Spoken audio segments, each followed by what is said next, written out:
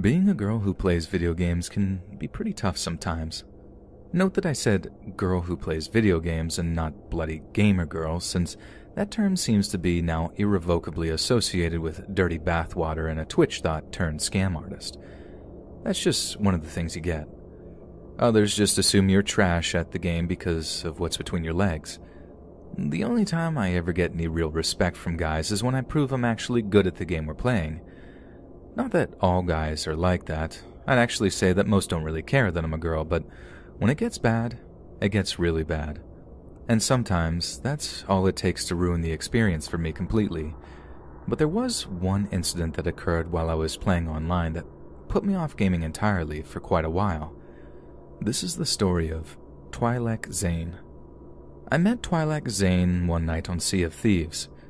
For those that don't know, Sea of Thieves is an awesome multiplayer game where a crew of 2 to 4 players take control of their very own pirate ship. I was a huge fan of the Disney Pirates franchise when I was a kid. Still am, I suppose. So the idea of a game like that was hugely appealing to me. I had a lot of fun on Sea of Thieves, for a while anyway, until one night I found myself on a ship with a crew member called Twi'lek Zane. Zane, as we'll call him, was nice at first. He seemed a little surprised to find himself sailing with a real-life girl, but a lot of people are and just get over it pretty quickly.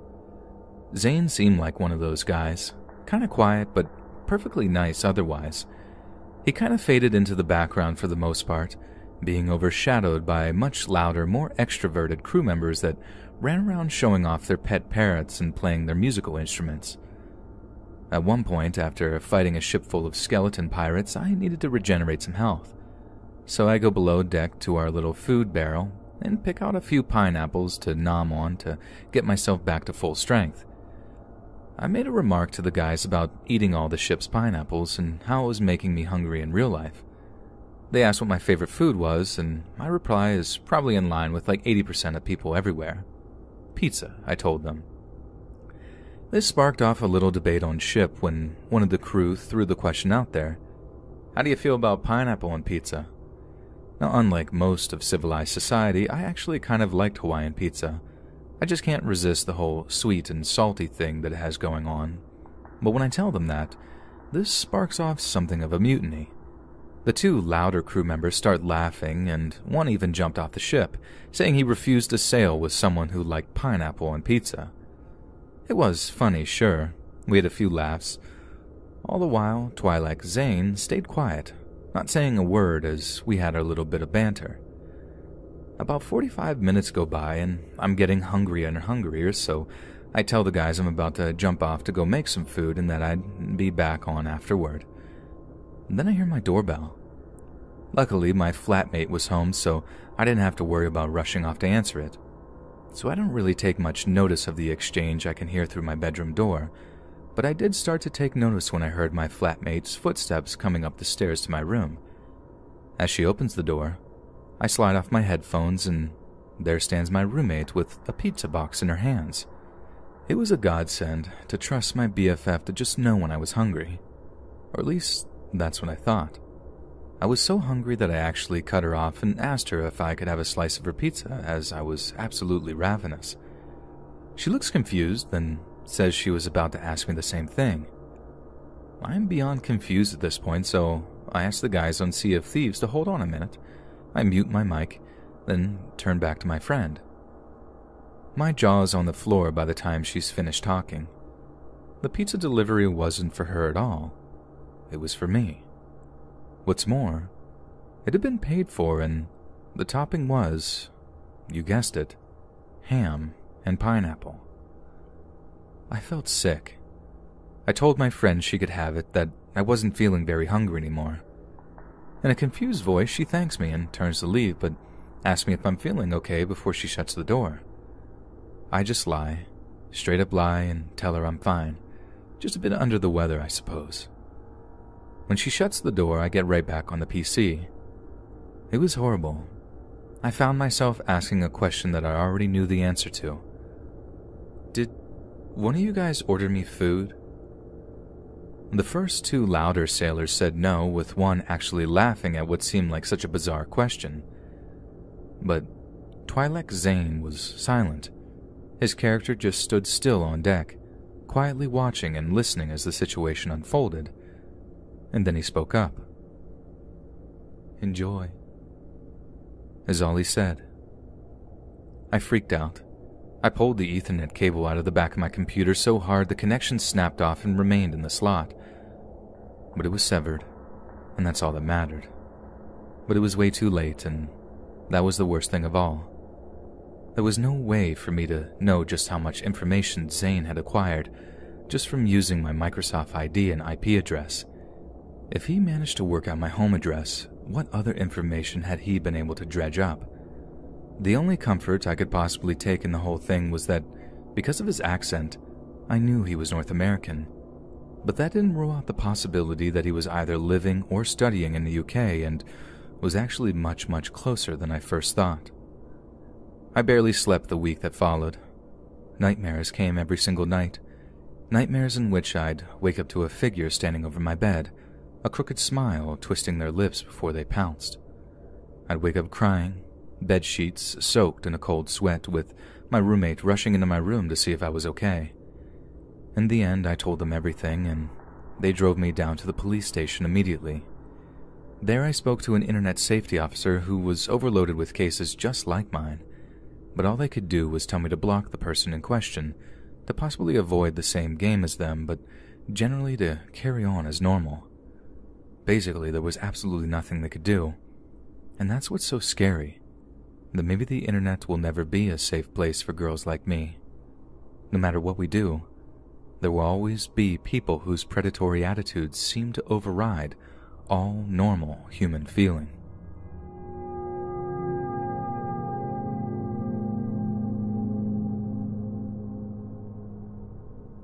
The most terrifying day of my life began early one morning in 2015. I don't want to give away too many details. I don't want the person at fault here to be able to gain any satisfaction from this retelling, so I apologize if I seem overly vague when it comes to describing people or places. It all started one afternoon when I decided to unwind after work with some video games. I live with my brother, who finishes his daily shift a few hours after I do. It was his console, so from about 3:30 to 6 p.m. every day, I can actually have that thing to myself without the danger of him claiming it back to play Call of Duty, which he obsesses over. Driving games were more my things, still are, I suppose. I'm a real gearhead, and it was my dream to live out in the California coast, so I guess you can call it escapism. That and the idea of beefing with people over voice chat just didn't appeal to me. But as I came to learn, sometimes it's simply unavoidable. So I'm winning round after round of this particular game when I started getting griefing messages from some salty moron. They weren't happy that I was using a setup that they called OP and demanded I change my settings to see if I was skilled enough a driver as I thought I was. I sent him back a lol, told him no, and carried on playing. Next round finishes, and this time a flurry of messages start pinging their way towards me at an astonishing rate. I don't know if this guy was using a USB keyboard or whatever, but the grief came thick and fast. At the time, I just thought it was funny how anyone could get so irate over something as small as a video game was beyond me. So, as you can imagine, I just sent a few messages back telling the guy how pathetic I thought he was being. Then the guy just rage quit, or at least I figured he had. He wasn't in the game anymore, and from what I could tell, he was either offline or had blocked me. But he did send one final message before he did. "You deserve what's about to happen. Rest in pieces." I have to admit, this did creep me out a little. Although I was mainly worried about him, like hacking the console or something. Like I said, it was my brother's, and he would not be happy if someone screwed up his COD sessions. However, a few hours go by, there's no problem with the internet connection or the console, so I figured the guy was just full of hot air and was just trying to scare me. And I just sort of forgot about the whole thing. I remember briefly telling my brother about it when he got home, and he thought the whole thing was funny. But other than that, yeah, it just didn't register with me. We had dinner, watched a little TV, shared some beers, and then went to bed, the usual routine. The next thing I remember was being shaken awake by my brother. There was no light coming through the cracks in the curtains, so I had no idea what time of night it was. But as I'm slowly rousing myself from a deep, dreamless sleep, the fear I heard in his voice had my heart going from 0 to 60. "Wake up! There's people trying to break in," he hissed.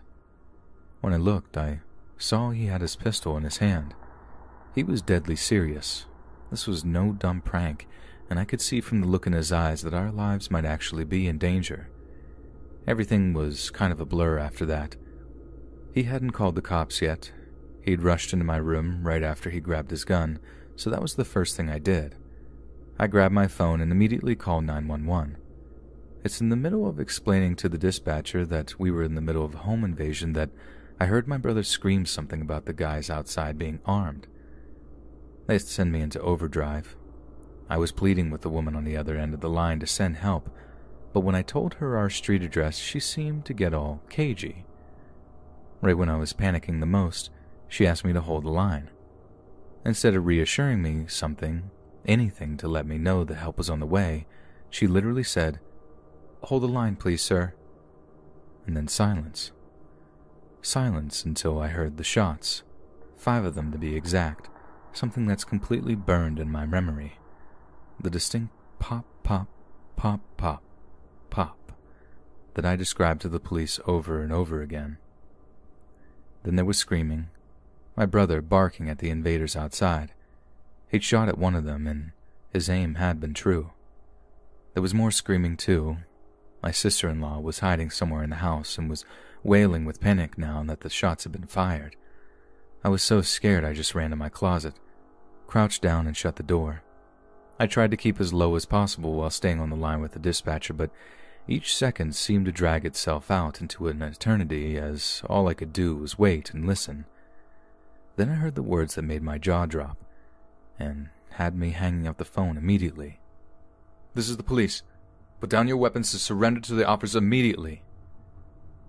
Not exactly what was said, but I won't reveal exactly that because they used my real name. I remember seeing my brother on the stoop outside, his hands held high in the air as a few extremely bright lights illuminated and blinded him. I was convinced they were going to kill him. I mean, the shots he'd fired, the ones I thought were aimed at some violent intruder, he'd shot at the freaking cops. Not just shot at them either. He hit one. I know he did. A bunch of times, too. As far as I was concerned at the time, he'd killed a cop, and how was he not dead himself? They arrested my sister-in-law and I and took us down to the station. I had no idea what was about to unfold. I was convinced my brother was about to get life in prison for killing a cop. But the truth of the matter and how that situation ended was something I never could have expected. We came to find out that my brother was facing absolutely no charges. None. He had fired at a cop, and I was right, had in fact hit them, but was still facing no charges. It was all because of that video game I'd been playing.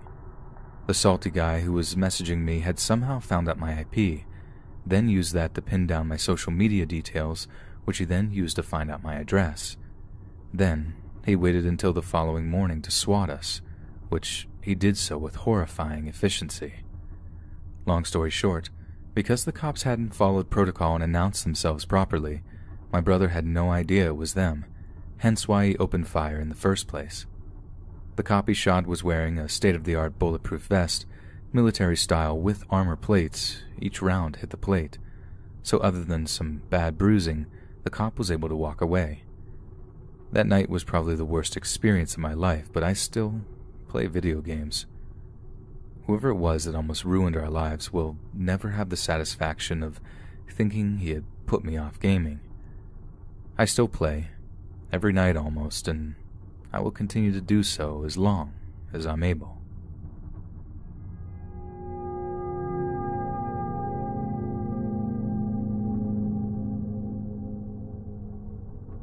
I'm a headphone connoisseur. Always have been, always will be. I also play a fair amount of online video games too, ones where it's pretty crucial to have clean, crisp audio. And games where you're reliant on hearing other players' footsteps, having that kind of audio quality gives you a real edge over other players. That's why I had my heart set on a Bose A20 Aviation headset. They were without a doubt the best gaming headphones on the market, and at a $999.99 set price point just shy of $1,000, they took a lot of work to afford. I had to work 10 months at a local gas station, including weekends, saving just a few bucks each time until I could finally afford them. But when the delivery guy finally dropped them off and I carefully unboxed them and plugged them into my iPhone for a music test, I discovered they were well worth the wait. The depth and range they produced were absolutely phenomenal. I heard songs in ways that I'd never heard them before, but most importantly, I couldn't wait to see how they improved my gaming performance. A few hours later, a buddy of mine and I were playing a game called Hunt Showdown. Apologize for the tangent, but it's an absolutely terrifying experience. Set in the swamps of post-Civil War Louisiana, the game has all kinds of monsters to hunt and take bounties from, but not without a little competition from other players. There's heavy emphasis on stealth, sneaking up on other monsters before mercilessly dispatching them and robbing them of their prize. Hence why I was so excited at using such high-quality audio gear. I was certain it'd give me and my buddy a crucial edge. I was only partially right. The quality of the headphones just made the game all the more terrifying. I could hear every little footstep, every creak of a door opening or a rifle reloading. At one point, I was about to ask my buddy if he'd opened the door in the place we were hiding out. I turned in time to see a figure in black, holding a fire axe above his head. "Rory!" I screamed down the mic, as the sickening crunch of the axe impacting with his skull echoed around my ears. It was intense. Seriously intense, and it was every bit as amazing as I imagined it could be. So obviously we spent hours hammering round after round, and not once did I take the things off. Usually after a few hours, wearing a pair of headphones can get kind of uncomfortable, but these things had foam padding on all kinds of places, ergonomically designed not to cause any kind of discomfort. I swear I could have worn those things all night, just plugging the wireless connector into the phone, TV, laptop, anything and everything. I was actually kind of disappointed when it came to the end of the night and my buddy logged off to sleep. I stayed up for a few hours, testing out each game I had and seeing how the new headset enhanced the audio, and not once was I disappointed. I remember finally logging out and taking the headset off before checking my phone. I had like 4 or 5 missed calls from an unknown number, and my phone wasn't even on silent. It had been ringing and vibrating over on my coffee table at multiple times throughout the evening, and not once had I heard so much as a peep from it. That was seriously impressive, and I knew that every penny spent on that headset would be worth it. Only that's about the time my phone buzzed again. The same unknown number text popping up on the screen.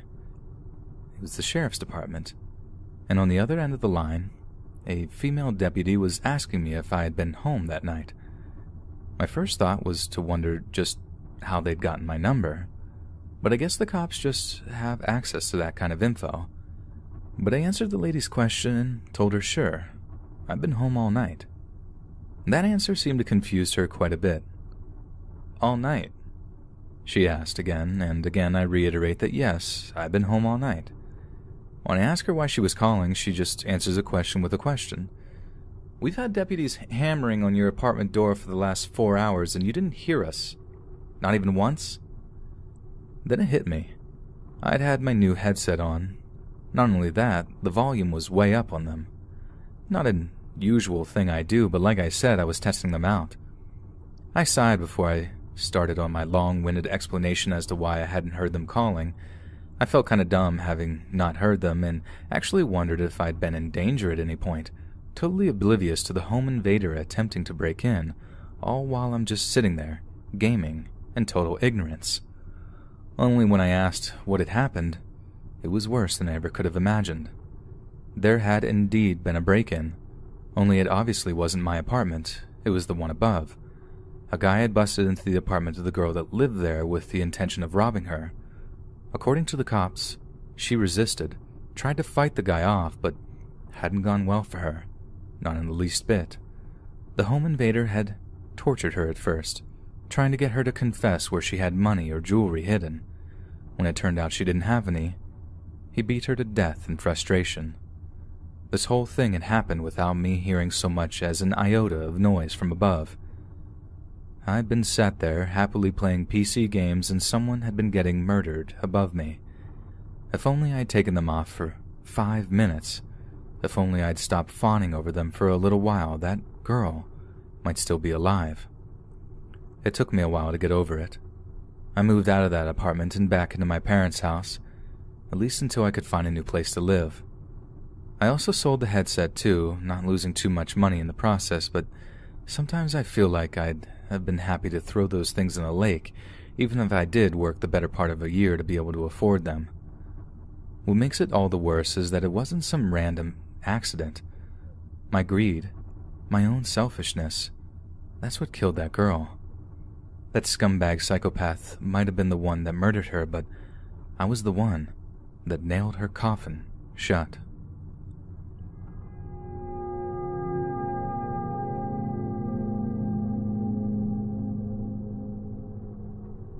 I've been a gamer for as long as I can remember. If we define art as producing works to be appreciated primarily for their beauty or emotional power, then surely by this point in time, video games are actual works of art. Maybe not so much back in the days of Doom 93 or Mortal Kombat, when the only visceral reaction to be had was when Scorpion pulled a dude's spine out along with his skull. But try telling anyone who rolled a silent tear at the end of Red Dead Redemption 2 that the almost 60-hour emotional roller coaster they just went through wasn't a work of art. Yep, you can't. Not only because art is entirely subjective, with the beauty being squarely in the eyes of the beholder, but because the work itself fits in perfectly with the agreed-upon definition of the word. Like many gaming aficionados, I had a great deal of affection for what I refer to as the undiscovered gems of the video game world. Games that were just too bizarre or obscure to make it into anyone's radar. The kinds of adventures that were pure labors of love, created by some neckbeard genius still living in Mom's basement. I even got hold of a copy of the legendary Polybius, writing an in-depth review of the video game turned urban legend for my website. That is before I had to take the entire thing offline. You see, in my search for the most twisted, disturbing horror game imaginable, I found something quite different, but nevertheless terrifying. Something which crossed the boundaries of imagination and into reality itself. So, one way I'd find games to review was to trawl the depths of online forums like Reddit. I'd peruse comment sections, make my own query posts, anything I could to find the strangest, most disturbing video games imaginable. I had a good run for a while, but it wasn't long before I was really scraping the barrel for things to review. I was getting desperate, and right when I thought I'd be without a review one week, I got a direct message from an anonymous account. To cut to the chase, the message stated that there was an old MMO, a massive multiplayer online game that I might be well interested in. The public servers for this game were long dead, but apparently there was a private server which a small group of dedicated enthusiasts still regularly visited. The message, sent from a throwaway account, stated that the author would be extremely grateful for any further information regarding the occupants of the private server. According to them, they'd had a friend that had somehow gotten access to the server before seemingly disappearing entirely from their online spaces. Emails, Steam, and Discord accounts for this person had been completely deleted, and the person had even gone so far as to stop answering their phone before it was disconnected completely. I had to be completely honest here. I didn't believe a word of the message. If something seems too good to be true, it probably is, and I applied this exact line of logic to the message's contents. If I could put the work in, the review might end up being the best I'd ever created, but to have it just pop up in my inbox seemed way too easy. So I asked the sender if he minded having a brief Skype conversation so I could make a few notes on necessary details. If he sounded disingenuous, or if I heard laughter in the background, I'd know it was an elaborate prank. Only, it wasn't. When I finally got the guy on the phone, he was so genuine it almost scared me. He was extremely worried for his missing friend and told me the whole saga. The police had done a welfare check and declared him fine, even though he was living alone and barely venturing out of the house. When he traveled across state lines to visit the guy, he'd refused to see him. I suggested hiring a private investigator if he was truly concerned for his friend's safety, but he replied that he couldn't afford it, hence why he was turning to me. The more we talked, the more I was hooked into the guy's story. One of the sort of trick questions I asked him was if he believed there were any supernatural elements at play.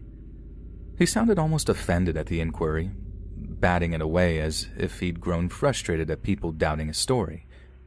It was around then that I realized that I had no other option than to investigate.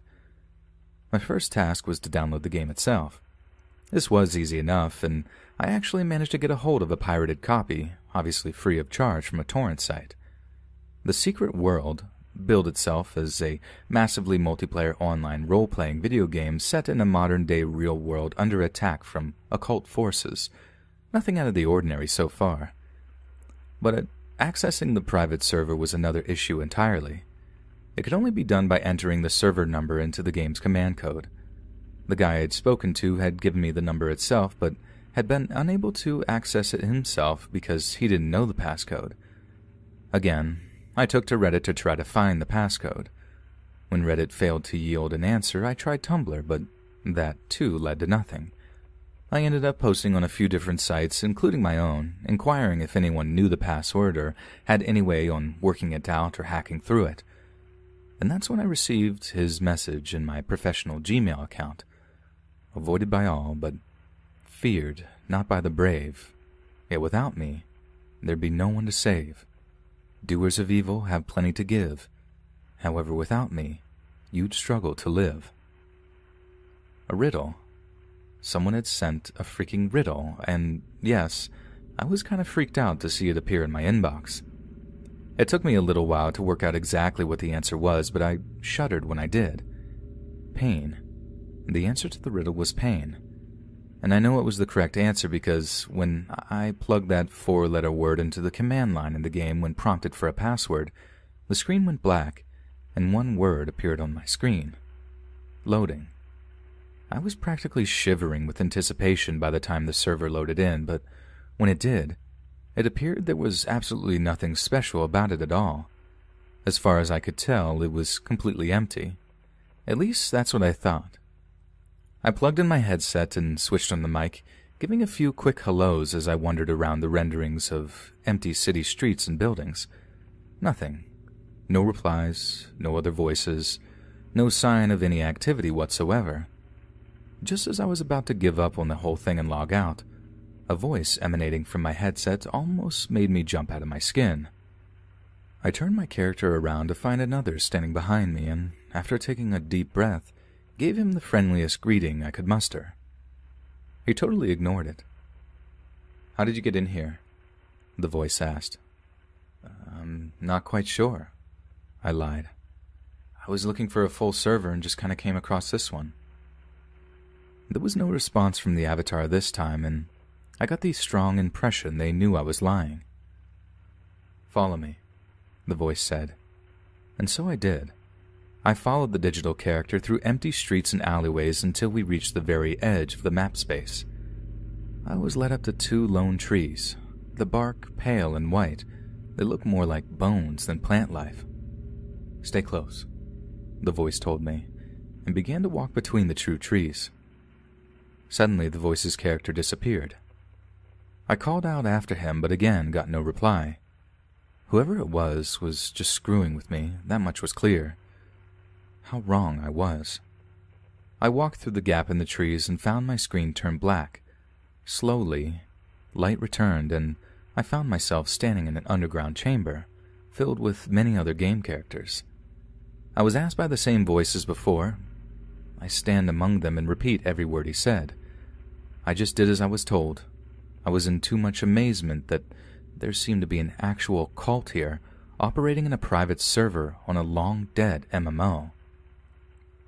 "I am the Lamb," the voice said.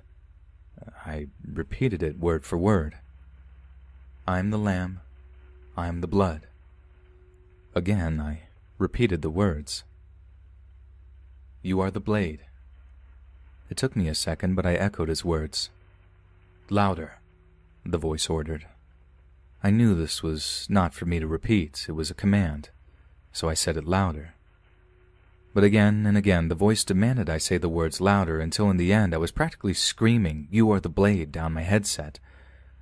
That's when I heard something else entirely. It was a sound I'd heard before on elementary school field trips to petting zoos many times over. It was the bleating of a lamb. He is the lamb. He is the lamb. He is the lamb.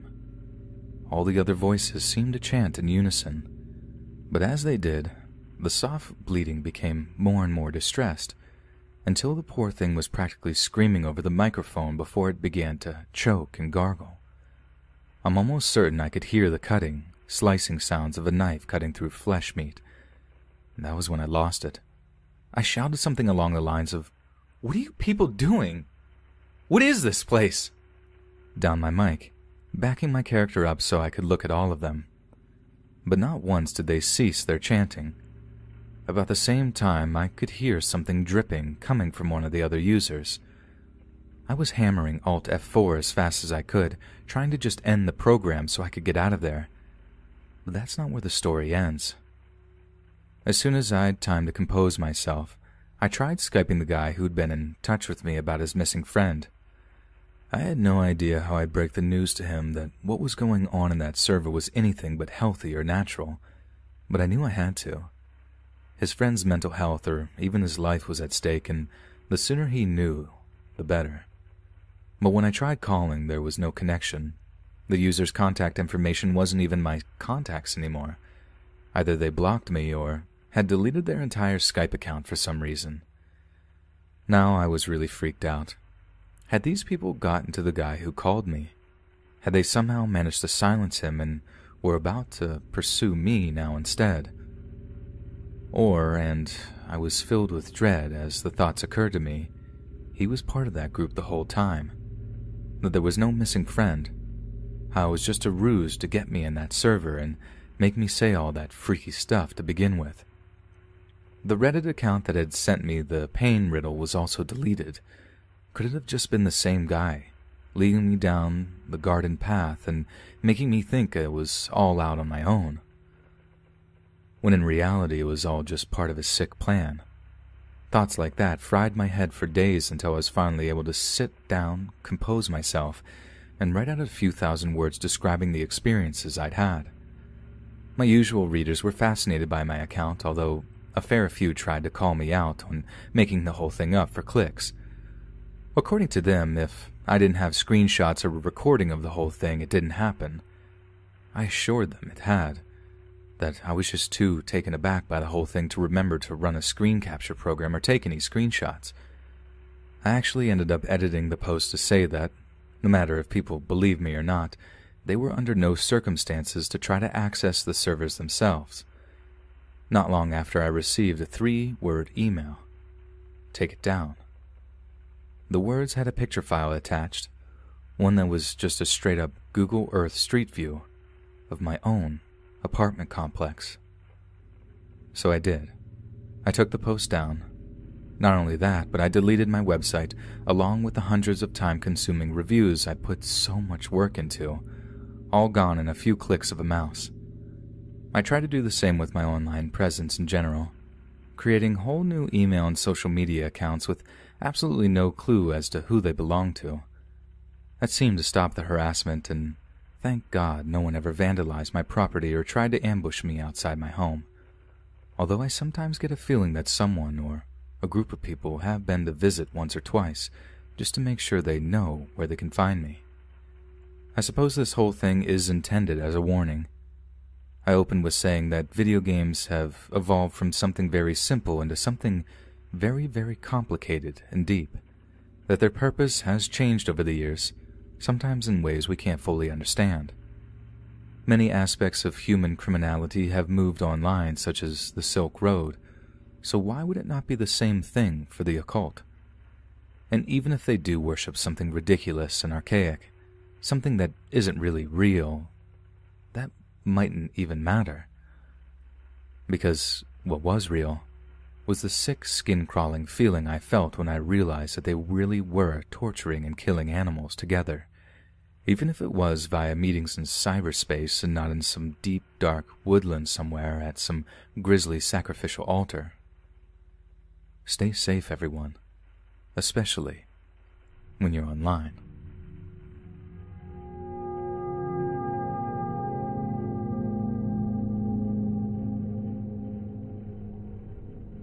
In 2017, just 3 days after Christmas, a group of young American men are playing a new Call of Duty game set during World War II.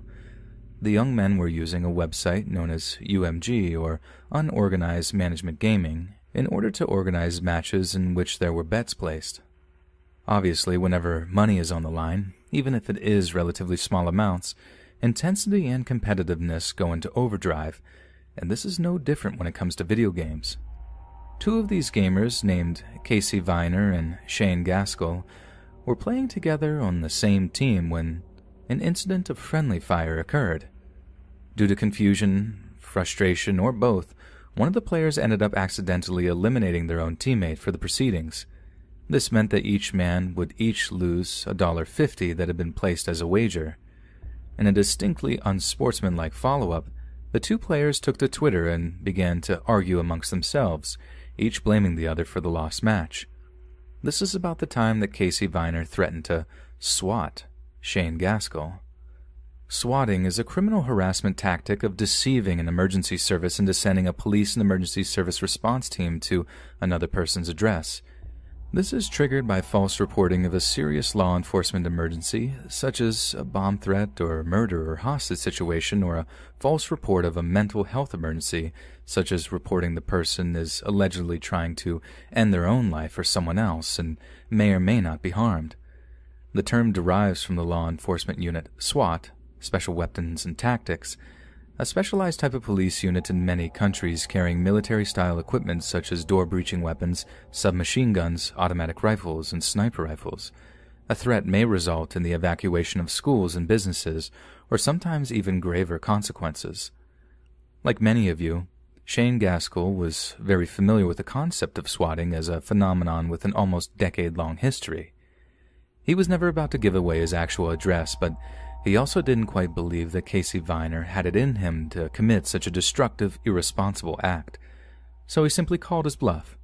Gaskell gave Viner an address in Wichita, Kansas, that had an element of truth to it, since it was the residence that a Gaskell family member had previously called home, 1033 West McCormick Street. As it turns out, Gaskell was right. Viner did not have the mental faculties to swat his one-time teammate, but he knew someone would. Tyler Raj Barris was 25 years old and technically homeless at the time of the incident. He was known throughout online gaming communities as Swatistic, a portmanteau of the acronym SWAT and the word autistic. But Barris was also known to law enforcement for quite another reason, as he had once served 16 months in the LA County Jail for making false bomb threats against local TV stations, elementary schools, and middle schools throughout the greater LA area. He was wanted by police in Florida for calling approximately 30 other bomb threats, and also wanted up in Canada on fraud and mischief charges, as well as online harassment of a woman in Calgary.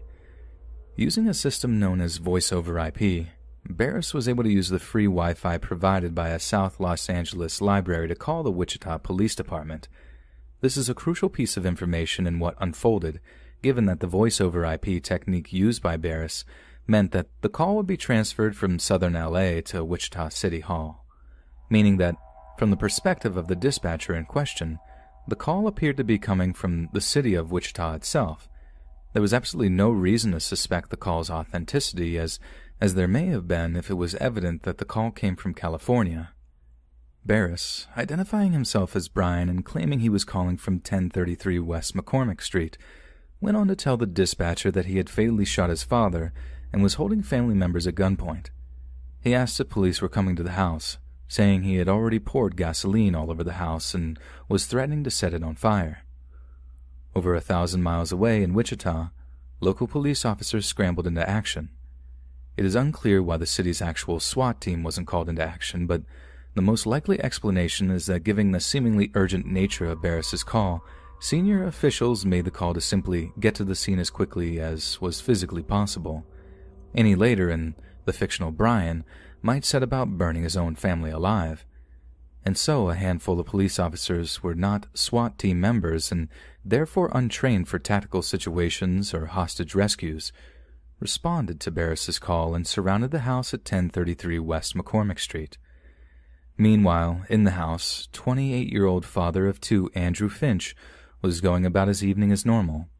The Finch family were no strangers to tragedy, as just a few years prior, Andrew's sister had died suddenly in a horrific car accident that had left Andrew as guardian of her teenage daughter. That might seem like enough heartbreak to last a lifetime, but that night, tragedy would once again visit itself upon the Finch family. Andrew, the man of the house, always took his role as his niece's guardian very seriously, and upon hearing a noise outside in the street, went out to investigate. To his utter shock, he was greeted by red and blue flashing lights, unable to see the men who screamed at him to show them his hands. One can only imagine the terror and confusion experienced by Andrew Finch that night, the contradictive emotions of knowing those heavily armed cops were screaming at him, yet knowing full well that he hadn't done anything remotely illegal. However, Finch knew the only rational thing to do in that situation would indeed be to comply with the officer's demands and raise his empty hands calmly and slowly. Yet for some unknown reason, Finch didn't throw his arms up all the way. It's likely that he was turning to tell the other members of his family to stay indoors, since it was already an obviously tense and dangerous situation. But this would prove a fatal mistake, as police officers later stated that his movement appeared to mimic that of retrieving a firearm from a hip holster. A single shot was fired from a police-issue AR-15 assault rifle, one which pierced Andrew Finch's heart and right lung. He collapsed right there on the porch, a steady flow of blood pumping from the hole in his chest. Finch's traumatized family members were forced to step over his bleeding body as the police ordered them out of the house. Andrew Finch was driven to Via Christi Hospital St. Francis, but was pronounced dead on arrival. To the attending officers, they had done their job almost perfectly, defusing a dangerous hostage situation in mere seconds and rescuing all vulnerable parties. But that could not have been further from the truth. As police questioned Finch's family members down at the station, the truth began to come out. In the aftermath of the shooting, outraged Wichita residents used the opportunity of a city council meeting on January 9th to voice concerns on the subject. They questioned the release of only 7 seconds of the police body cam footage and argued that the city should assume full responsibility to avoid a lengthy struggle by the Finch family for justice. The council did not comment directly, but indicated a willingness to consider training procedures at a later time. Nearly a week later, Andrew Finch's mother, Lisa, wrote to the Wichita mayor and police chief stating that she did not know where her son's body was being kept and that she wanted to give him a proper funeral service and burial. "Please let me see my son's lifeless body," she wrote in a letter dated January 3rd. In the same letter, Mrs. Finch asked why the police officer who killed her son had not at the time been identified, why the family was handcuffed in the immediate aftermath, and when police will return their belongings, including 2 cell phones and a computer seized from the house.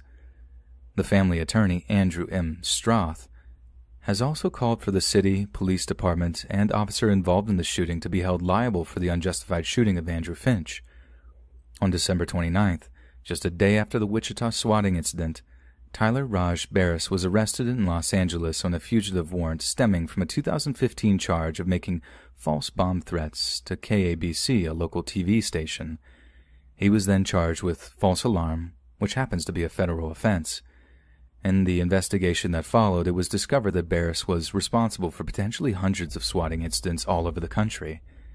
It wasn't long before investigators discovered a connection between him and the Wichita swatting incident.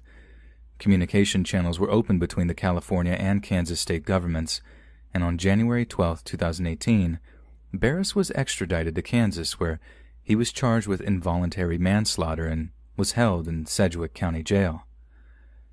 As the extent of Barris's criminal activity was being unearthed, investigators turned their attention to the police officer who fired the fatal shot. Justin Rapp, a 7-year veteran of the force, was identified as the officer who had killed Andrew Finch. Attending court in May of 2018, Officer Rapp testified that he had been given absolutely no information when he arrived at the scene, including when Finch was given his first verbal command when the 911 call ended, or whether officers at the scene were aware the caller was still on the phone with 911. Sedgwick County Department of Emergency Communications had also denied an open records request pertaining to the 911 call, stating the police department had asked that no more records be released. It was clear that, despite firing the shot that killed Andrew Finch, Justin Rapp was simply doing his job. If the hostage situation had been a genuine one in which Finch was indeed threatening to kill his family, Rapp would have legitimately been a hero. It was only because of malicious intent on the part of a complete stranger that the shooting even occurred in the first place. As a result of these testimonies, the Sedgwick County District Attorney Mark Bennett has announced that no charge would be brought against Officer Justin Rapp. On May 23, 2018, Tyler Barris, Casey Viner, and Shane Gaskell were indicted in the United States District Court for the District of Kansas on charges related to the swatting.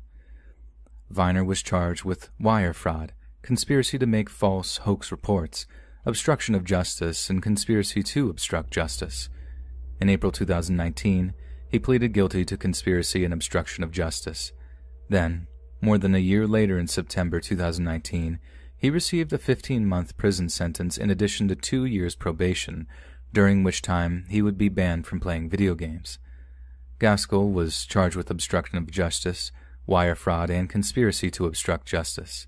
However, in July of 2018, as his trial unfolded, a horrifying revelation was revealed to the court when it was announced that Gaskell had encouraged Barris to try again. Apparently completely undeterred by the death of Andrew Finch on the night of the 28th of December, Gaskell gloated that he had not been successfully swatted. This could easily have caused yet more deaths in what was a pathetically petty war of words between two man-children. Gaskell's case was originally scheduled to go to trial April 23, 2019. If convicted on all charges, he was facing over 60 years in prison. In September 2019, it was reported that Gaskell struck a deal for deferred prosecution that could allow the charges against him to be dropped. For the previous two defendants, the charges only really reflected their involvement in the Wichita swatting incident, but for Barris, the arrest led to his entire criminal past coming back to haunt him. He was charged with false information and hoaxes, cyberstalking resulting in death, making threats of death or damage to property by fire, interstate threats, conspiracy to make false reports, and wire fraud. However, on October 26, 2018, a whopping 46 additional charges against Barris were added, which included financial fraud and fake threats of bombs and shootings made to police and schools. Some of these charges included unindicted co-conspirators residing in Illinois, Florida, Michigan, and Missouri. Just 2 weeks later, on November 3rd, he pled guilty to 51 federal charges. Under the terms of his plea agreement, Barris has also been required to formally apologize to Finch's family and pay $10,100 in fines and restitution, and has agreed to 5 years of supervised release. On March 29, 2019, Barris was sentenced to 20 years in prison. The sentence includes 150 months imprisonment for the Kansas case and 90 months imprisonment for the federal charges in California to be served consecutively, and 30 months in prison for the Washington, D.C. bomb threats to be served concurrently. No officer was charged with a crime for the event, but the tragedy didn't end there. On the 9th of January 2019, Adelita Finch, the daughter of Andrew Finch's deceased sister who entered her uncle's guardianship after her mother's death, shot herself in a South Wichita apartment. Andrew's mother, Lisa Finch, said she blames her granddaughter's taking her life attempt on the events of that fateful December evening when Andrew was shot to death by Wichita police. Because Adelina was made to step over his dying body and she had to hear him breathe, Lisa Finch said, and she's been going downhill ever since. She didn't know how to handle it. She had internalized everything. If somebody even mentions Andy's name, she withdraws and walks out of the room. She's not been able to deal with it. I guess this was the way she was dealing with it. Adelina Finch had been a certified nursing assistant and wanted to get more education to become a registered nurse, but thanks to the trauma inflicted by Tyler Barris and others involved in the swatting incident, her aspirations would never be realized. Numerous pieces of legislation have been passed in recent years to prevent such incidents from ever occurring again. Some police departments have gone as far as training their dispatchers to be able to recognize hoax calls and the kind of people likely to attempt them. Yet passing laws has never been able to suppress the desire or ingenuity of people who simply want to hurt their fellow man.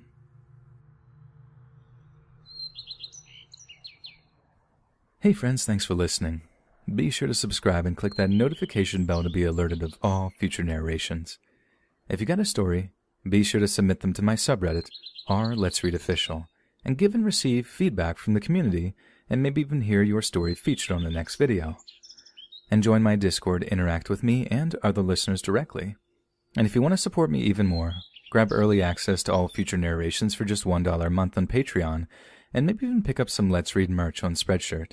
And check out the Let's Read podcast, where you can hear all these stories in long compilation form and save huge on data, located anywhere you listen to podcasts. Links in the bio. Thanks so much, friends.